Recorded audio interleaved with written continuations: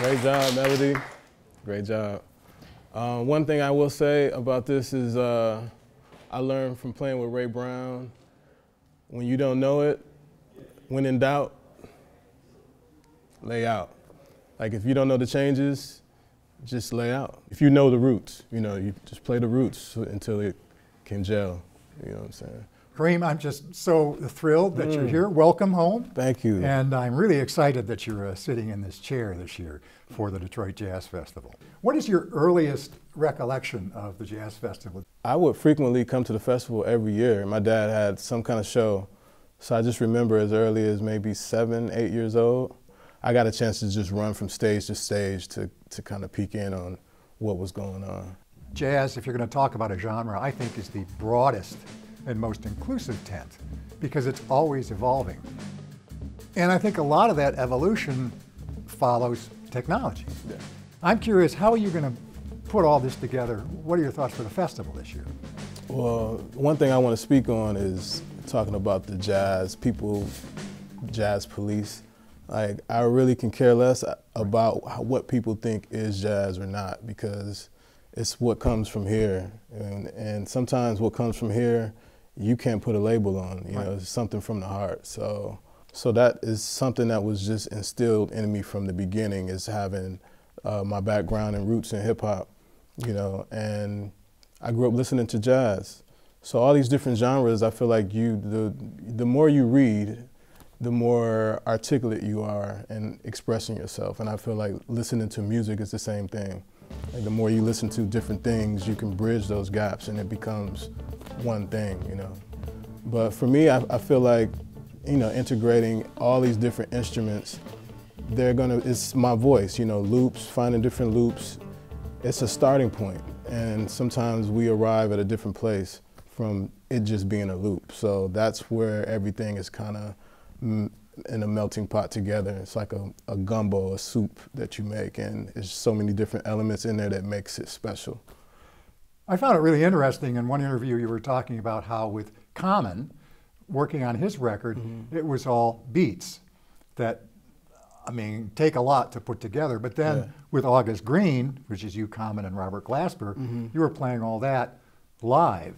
So, there's that kind of interaction back and forth. So who are you going to be bringing to the festival? It's going to be quite a surprise. You aren't going to tell us? I don't really have anything to say now at this point, but I will say that it will be some of the people that I've been collaborating with over the years. I would be surprised if August Green doesn't make it. Let's just put it that way. I want to definitely do something that I haven't done before, and that is takes a little more effort and work. So that's what I want to bring to the city, something special. And it's not just the city, because there's millions of people who get to watch this festival, and I just want to make such a huge statement.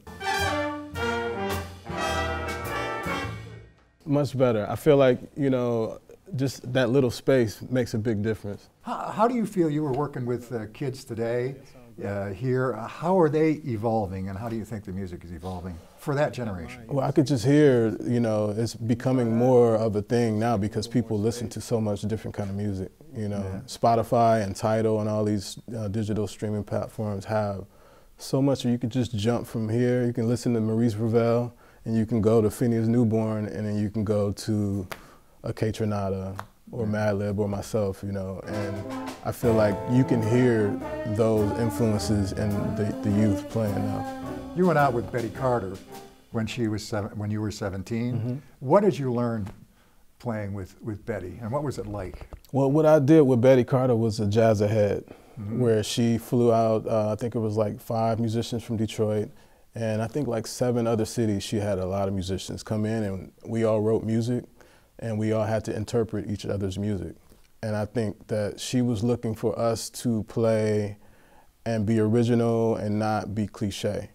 So if she heard us or seen anything that was cliche, she would no, do your thing, And I feel like that kind of pushed me to be original and not to follow any kind of cliches, Yeah. No copying. Playing that last tune, when you went into those fills, you should definitely zone in on those fills and play you, be you, you know, throughout all of that. The first tune? Yeah, the first tune, Okay. yeah. Okay. Throughout, like setting up those fills, you know, specific setting up certain fills, but I know you can do it in your own way where you're speaking with your voice. And that's hard to do. I mean, if you're just playing with the notes and the scale, but the way you can express them with all the different sounds and combinations of sounds. I think now it's a lot easier creatively, you know, to see the sound wave on the screen. You can find the downbeat because it's a big bubble and you say, oh, that's something there. Instead of using numbers, I think back when the MPC 3000 was around, using those numbers will kind of take up the space of you and the flow of being creative. So I feel like there's more room for creativity now because your workflow is faster. So it's all about getting the idea out and being prolific and move on to the next. And that's why I really want to achieve just being prolific and creating as much as I can while I'm here on this earth. You're my favorite kind of drummer. I mean, it's like the right lick in the right place. I mean, I love Art Blakey, but he's out front. Yeah. You've been described as skeletal, but and I think that's a positive thing. I mean, it's the bone against which all the flesh can be grown. That's what I strive to achieve through practicing, is trying to find that right thing to play that make people feel. The drummer's supposed to make you dance and feel something, and that is what I want to achieve every time I play. I think I just learned just from being around great musicians is that less is more.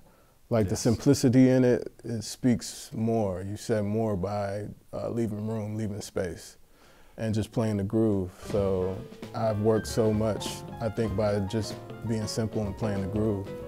Watch One Detroit, Thursday at 7:30 p.m.